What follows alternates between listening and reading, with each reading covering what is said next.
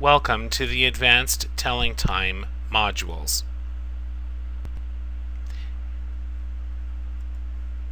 In this first module, we will first review the basics of telling time. This is a clock. This is a special type of clock called an analog clock, as opposed to a digital clock. This clock has hands. The first hand we need to worry about is the hour hand. The hour hand is short. That's very important to remember. The minute hand, on the other hand, is long. It actually extends all the way out to the numbers, where the hour hand does not.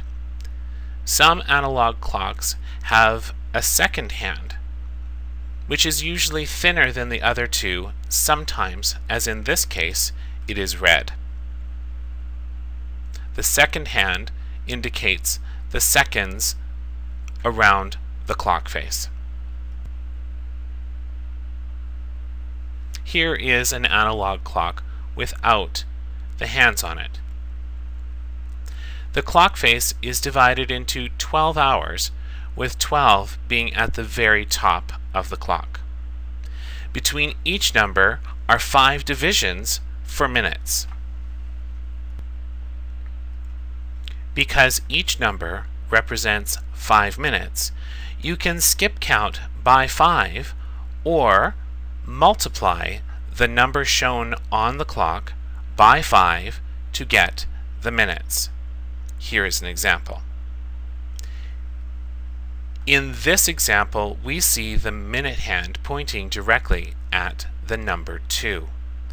You can skip count starting at 1, 5, 10 to realize that the minute hand is pointing at the 2 and is showing 10 minutes.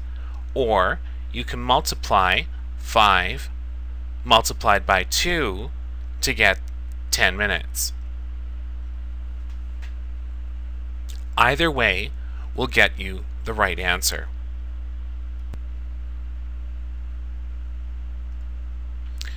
The hour hand shows you the hour. Each time the hour hand reaches a new number, an hour has passed.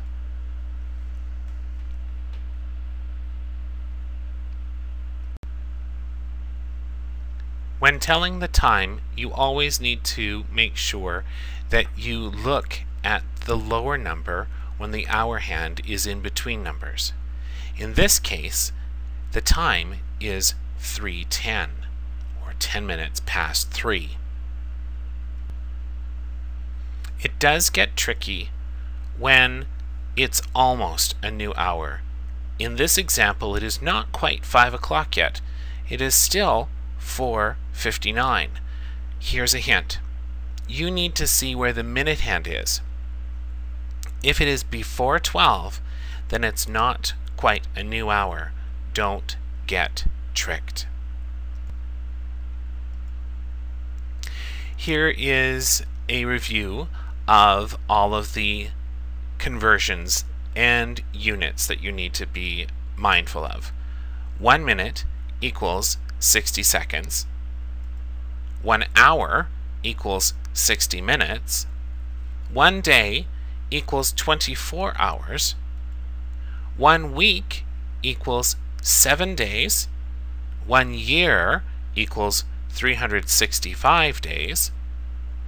As well, 1 year is also 52 weeks, and 1 year is also 12 months. You need to make sure that you have these conversions in your head when you consider talking about time. This is 12 o'clock. It could be noon or midnight. Any time before noon is said to be in the morning. We call this AM. And conversely, any time after noon is said to be in the afternoon. We call this PM.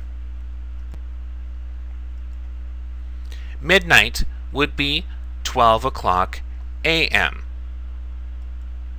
Noon would be 12 o'clock p.m. Digital clocks offer a clear, easy-to-read display for telling time. However, looks can be deceiving when we start looking at doing math with time, so don't be tricked here either.